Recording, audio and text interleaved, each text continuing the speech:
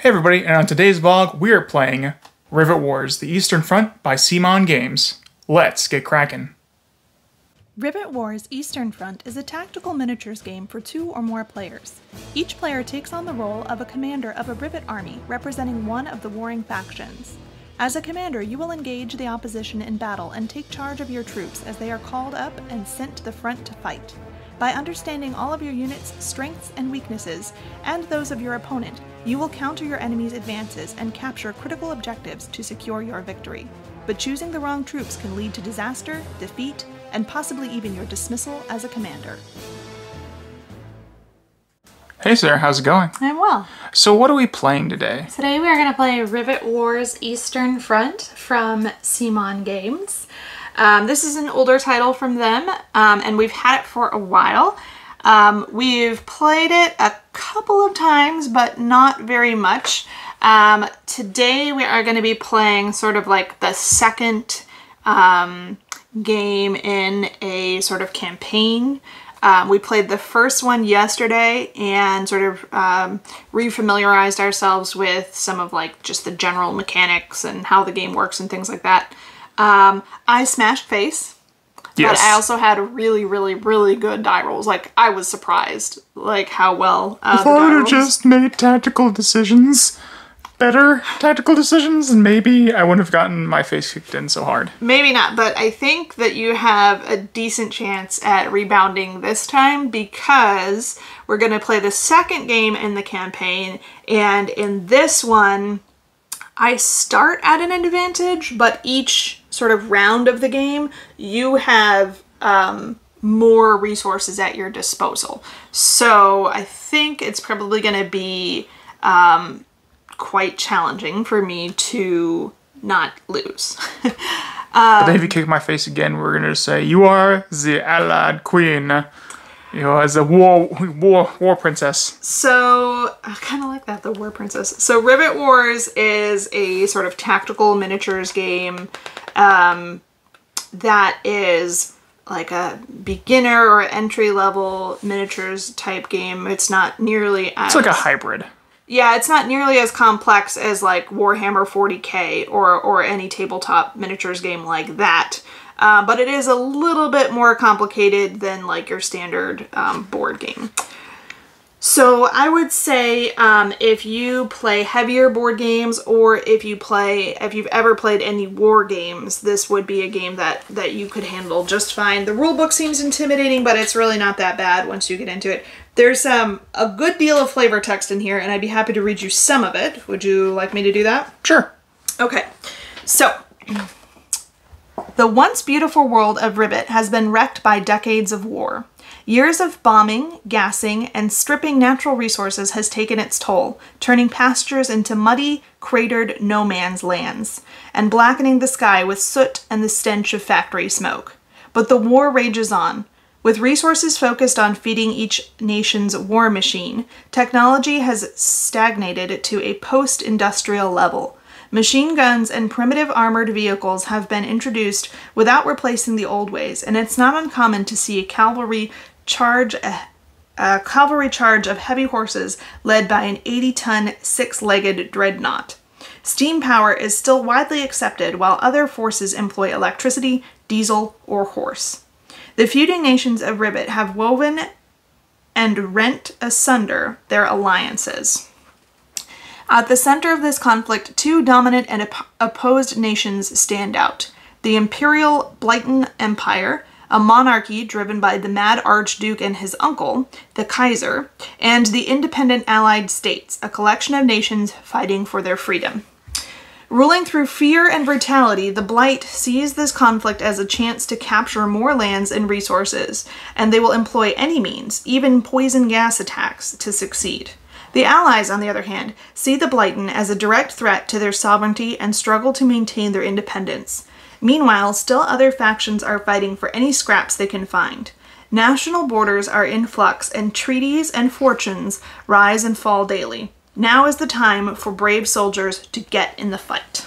Oh yeah! So that's sort of like an introduction to the game itself. Like I said, we played the sort of beginner or introductory scenario yesterday, and it was the first mission, which was called Take Up the Banner, and it was sort of a skirmish that broke out after a holiday ceasefire sort of dissolved.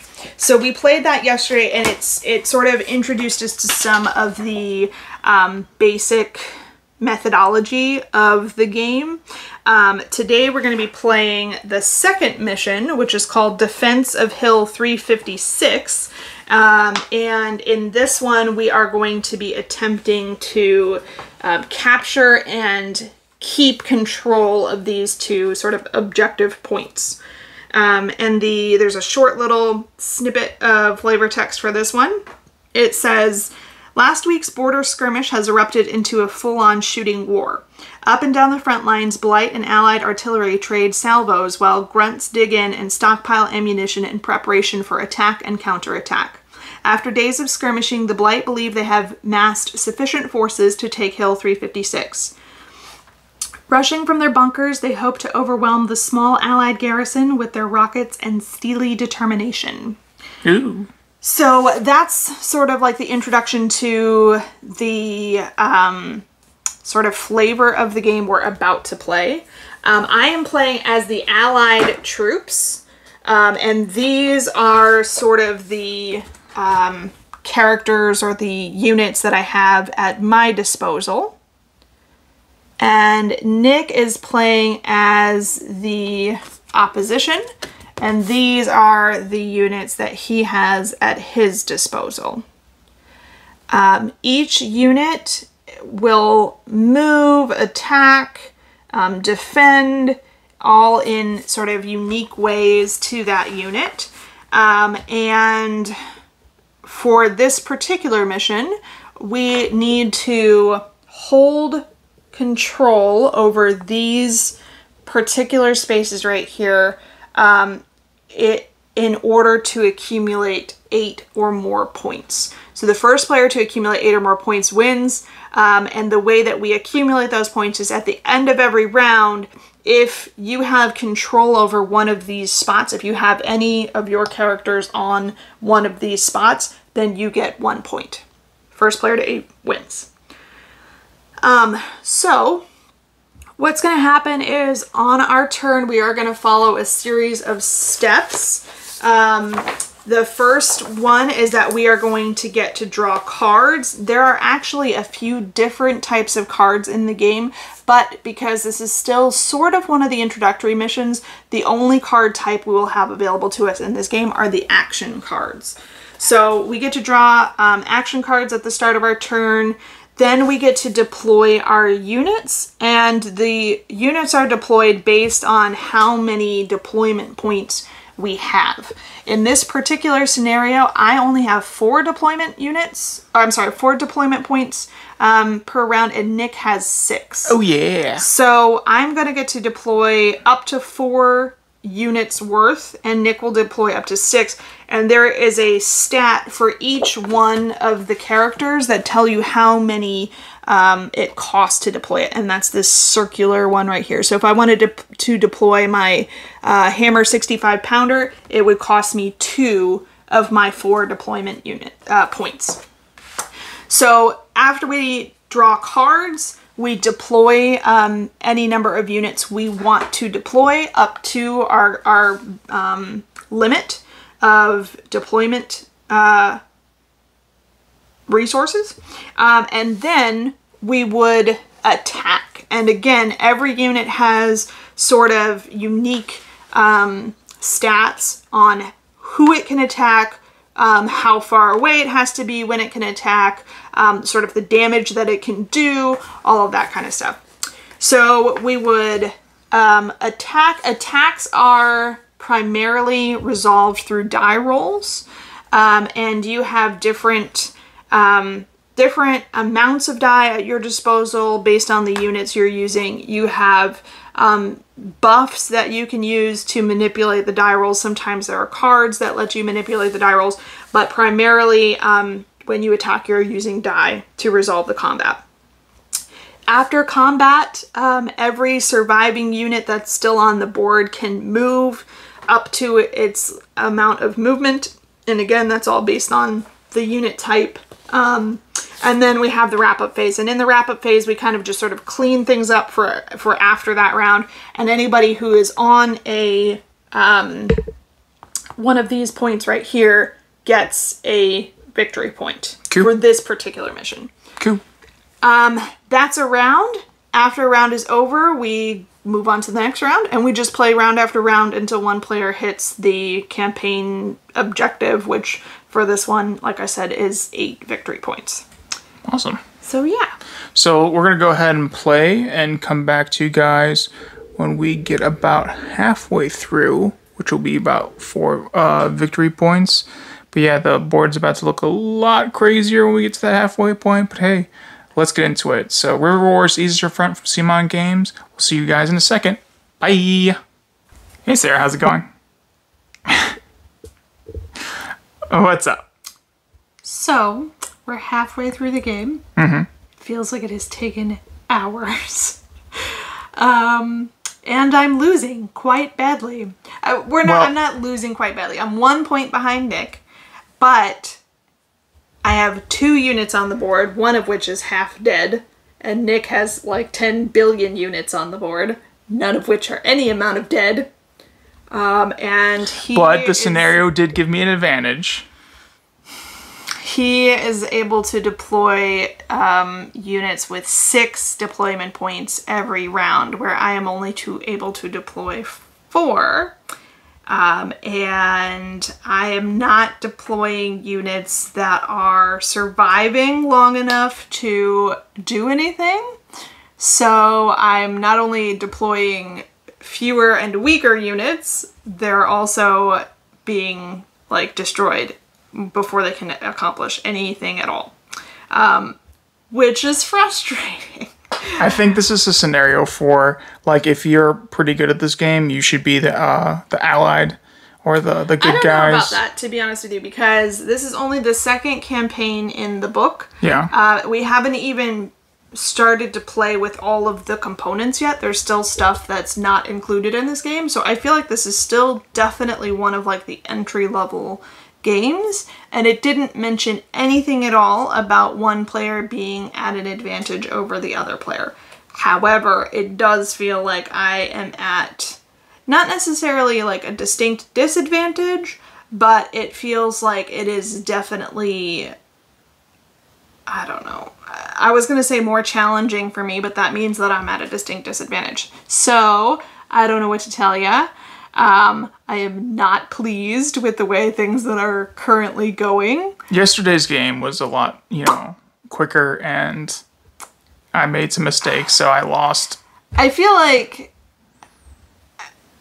within just the number of units that Nick is able to generate every round, I feel like it's kind of overwhelming. His forces are kind of overwhelming my forces. And I do not know, like, I've looked at, like, my units and how they work against Nick's units and which units are the best to pit against, like, which of his units and that kind of stuff, and I just feel like there is probably, at this point, it doesn't feel like there's any way for me to win, and we're only halfway through the game. Now, I feel like that could change, like, the tides of war could shift, right? But I also feel incredibly discouraged at this point.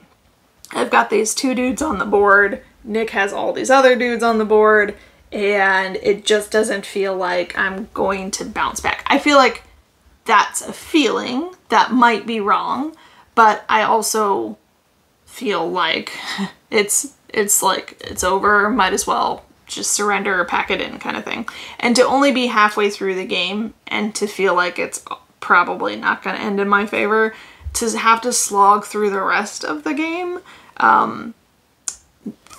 believing that I'm probably not going to win is kind of not what I want to do, especially because, like I said, it's already taken quite a long time to get to this point. I think we've been playing for like 4 hours already. I don't know about 4 hours. I just think it feels like a while. It has to be at least like an hour and a half. It's got to be more than that. It's almost 2:30 now, and I feel like we started this at like 12 o'clock. So, yeah, it feels like it's taken a long time to get where we are in the game, and it feels like it will take a long time to finish the game, and it feels like maybe I don't really have a chance at winning anyway. So I kind of just want to quit. I kind of just want to be like, I surrender, you win. Clearly I'm not going to be able to win. But I also don't, I think that rage quitting is a terrible, terrible thing to do. Not just to your opponent, but also for yourself. Like, you shouldn't just rage quit something, especially a game. But you should also be able to have some fun. Yes. And right now, so what do you think about conceding? Fun. Well, I feel like if I concede, then it is a form of rage quitting. Okay, but I mean, like, I feel like it's more of a graceful. Despair quitting. I feel like I feel as if I don't have much of a chance to rally at this point, but I think that I might, right? So I feel like I don't, I think that I might. And if there's any chance at rallying, I don't want to give up now, and where I could have maybe pulled out a win, but I also don't want to waste like 2 more hours and be in exactly the same position in 2 hours and then lose the game. So I don't know what to do, because I feel like I'm probably going to lose, but I think that I might not lose, and I don't want to quit if there's any chance of not losing. But I'm also not having like a splendid time. And I am aware of like the pressures of time. I feel like we've already been playing this for a while. I feel like it would take a while longer to finish.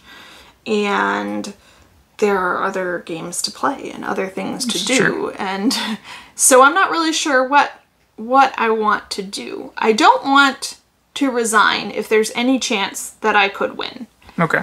But I also am not having a great time. And like I said, I feel like it's going to take a long time to finish this. Okay. So I don't know. I think probably we're going to turn off the camera and Nick and I will discuss whether or not we want to carry on. Maybe play a few more rounds and see how that goes, but maybe a few. Yeah, we are halfway through the game points-wise. So maybe if we play like 2 more rounds, if I haven't been able to generate any more units on the board that are staying on the board, then maybe after a couple more rounds, I'll just say like, yeah, let's concede. Since it doesn't seem like I'm able to shift I do think rage quitting is pretty, I don't want to say immature. Well, kind of. It is a little bit immature, I think. I don't want to sound so harsh, but I do think it's not fair for the other player. I think it's really selfish to rage quit. But with conceding, yeah, some people might see it as rage quitting, but at the same time, I don't want to be dragging another player through a game. And if it's obvious and both parties are like, we agree that, you know, hey, let's stop this and kind of like play something else, because, you know, long games, you know, we want to spend our time playing a bunch of games. On the box, it says 30 to 45 minutes. It has not been 30 Well, I just wonder if minutes. that's our strategy. It's been at least 2 hours. I wonder if strategy has an influence on that. But well, let's cut to playing a few more rounds and getting in, and then seeing where we're at that point, and then maybe we'll talk about ending the game a little early, or maybe not. We'll see if I'm able terms of surrender. Yeah, if I'm able to like reverse the tides of war kind of thing. If I'm able to just stay on the map for long enough to make some attacks, even that would feel a little bit better than what's happening right now. What's happening now is I'm like deploying units, and before they even get a shot off, they're getting wiped off the board. So, and like I said, I am being pretty strategic about which units to deploy in response to like the units that Nick has deployed, because certain units are better at fighting or defending against other units. So like, this unit right here, he's pretty good at wiping out the small boys. So I am trying to like, okay, if I can get him in a place where I can wipe out a bunch of the small boys, maybe then it won't seem so daunting. But then like, I had two of these biker guys that would have been decent at killing him or at least damaging him. And they both got wiped off the board before they could do anything. So even though I'm being strategic about which units I'm deploying and where I'm deploying them and stuff like that, it's not seeming to matter. But let's see what happens in the next couple of rounds. Maybe I can rally. Or maybe I'll flip the table. Please don't. No. Flip the table. All right. We'll get back to you guys in a little bit. And so, toodles. Hey, Sarah. So, how goes it? So it goes. It's over. The Eastern Front has been taken by the opposing force. Oh. So we, after we recorded the midpoint of the game, we actually took a break. I was getting kind of fatigued. I was getting frustrated. I was getting a little hangry. So we took a bit of a break. When we came back, we expected that we'd still have like half of the game to get through, but it was over in 2 rounds. You needed 8 points to win this game. The campaign game? Yeah, this scenario. Yeah, this scenario, thank you. You needed 8 points to win this scenario. Nick had 4 when we stepped away at the midpoint. And within 2 rounds of coming back, he got 4 more points. And he did that really nicely. In the last round, he took out one of my guys that had a bounty on it. So he got 2 points just for taking this guy off of the map. And then he also managed to get people into both of the bunkers where you can get points from this scenario. Thank you. I don't know why that word keeps falling out of my head. So it was actually over very, very quickly after what we assumed was like the midpoint. And I'm glad because I was starting to get, done with it. I was starting to be done with it. Especially because it just did not feel like I was able to turn the tide at all. So for it to be over quickly was merciful. What did you think of the game, Nick? I enjoyed it. I can't, the person that won, enjoyed it.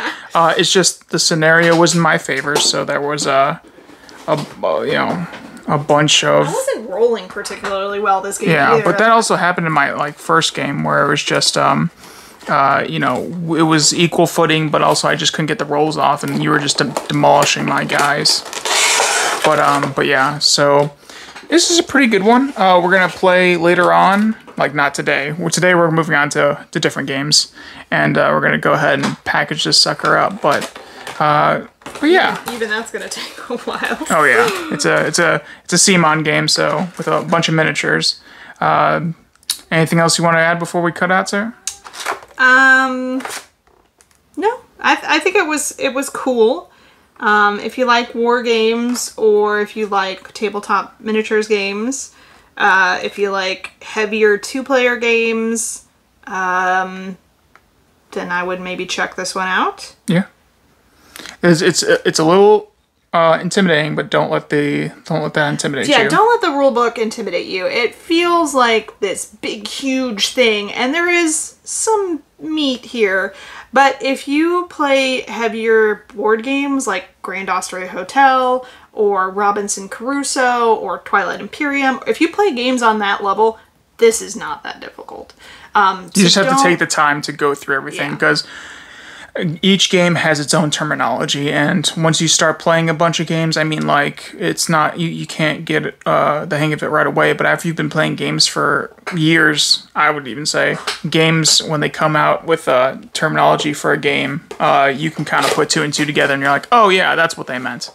Or, oh, that's what's going on. A huge portion of the rulebook is flavor text. Yeah, a lot of flavor text going on here. There's like flavor text at the beginning of every scenario. There's flavor text at the beginning of the book. There's flavor text dispersed throughout the rule book. On the cards. On the cards, there's tons of flavor text. So some of the rule book is just flavor text. Yeah. So if it seems like a game that you are interested in, but you feel intimidated by it, don't be. Give it a try. It is going to take a little bit to understand at first, but every game does, right? Yeah. And don't go splurging on this game because there's a bunch of add-ons that you can get. I would say just try it first. Try it first. If you like it, then you know that there's a lot of places you can go with it. Find a friend that might have it, or maybe when conventions get back into full swing, that you can play it at a convention. But yeah, just don't just have to dive in because of the FOMO.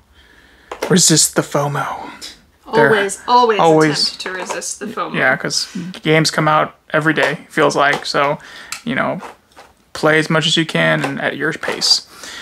So that's going to be the end of this vlog for the Rivet Wars Eastern Front. We all hope you enjoyed it. And heck, if you have a chance to try this out or other CMON games like it, go ahead and do so. I would rather play this CMON sort of minis heavy game than some of their other ones. I know it's not as popular as like Blood Rage or what's the one that's like a Rising Sun. Rising Sun. Yeah, I know it's not as popular as either one of those, but I have played all of them and I would rather play this than some of the other minis games that CMON has. And that's just my personal preference, obviously, but this is more flavorful. I feel like it's more interesting. It's more the flavor you like, because, there's some games where I'll like, oh, samurais and, feudal Japan, and you're like, I'm like, okay, but I'm like ninjas. Feudal Japan is not, like, attractive to me as and some people, they see the fantasy and they're just like, I don't want fantasy, but then they see, like, Grand Austria Hotel and 11s and all the games that, like, have something based in kind of like a real-life scenario. I will say that I believe it is intentional, that this game is sort of modeled after like a World War II sort of war. And if any of that is gonna upset you at all, I might avoid this one, just because in a lot of the flavor text and in a lot of like the mechanics of the game and like the goals and like everything in this game is very, very war oriented. There are not like bright spots of sunshine and rainbows in this. It's very much like war oriented, and it is less fanciful a war game than some of the others. It's a little bit more realistic. Now obviously, like, they're driving these mechanical tanks, and there's like dudes who like ride in wheels and stuff like that, right? Like, obviously it is fanciful, but this feels more to me like it is closer to an actual war game than some of the more fanciful ones like Blood Rage or that kind of thing. So that's, just a warning if you don't want it to be too realistic. All right. Well, this was our vlog, again, of Rivet Wars by CMON Games. We hope you all enjoyed it, and we'll talk to you guys later on our next one. Toodles!